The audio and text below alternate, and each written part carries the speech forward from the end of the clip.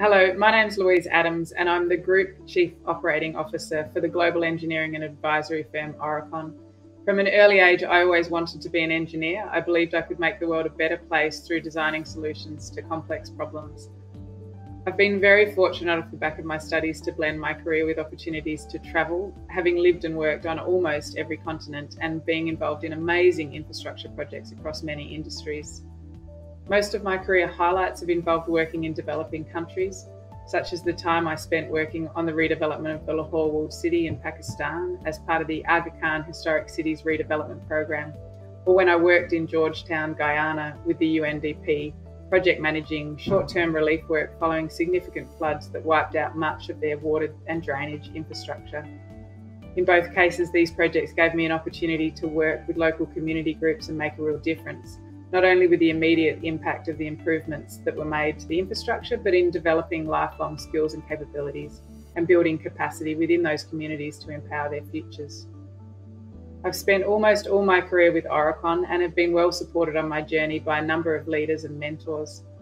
I've grown particularly passionate about attracting more women into engineering and increasing the diversity of leadership in the infrastructure industry. For me, I have achieved a lot of firsts throughout my career. I was Aurecon's first female executive board director, first female managing director, first female chief executive, and now first female COO. And to me, it is important that I'm not the last. I feel I have a role to play as a visible role model both inside Aurecon, but also across industry, and show young women what exciting opportunities exist in the world of engineering and infrastructure development. Ironically, I was living in the Pilbara when I completed my studies at Deakin, so I did the whole course online.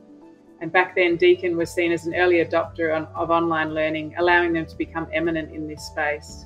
And no doubt Deakin's ongoing investment into maintaining themselves as a leader in virtual learning has provided a highly differentiated experience to current Deakin students in what has been an incredibly challenging 18 months.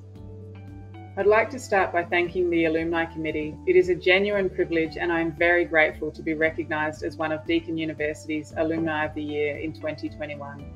I would also like to thank my family, my husband Adrian, my son James, and my two stepdaughters Samantha and Katie.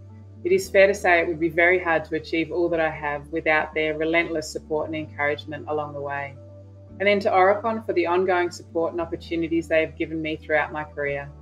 I believe that we live in a complex and challenging world, and our experience through 2020 and now in 2021 has surely taught us the importance of a lifelong commitment to learning and adapting. Opportunities exist through Deakin University to find something you're passionate about and to commit to learning and developing additional skills. My time at Deakin opened up a world of opportunities which have allowed me to go forward and make an impact in my chosen career, and for this, I will always be very appreciative. I look forward to connecting with my fellow award winners, each of whom have had incredible achievements in their chosen industries. I am very humbled to be recognised alongside such inspiring people. Thank you.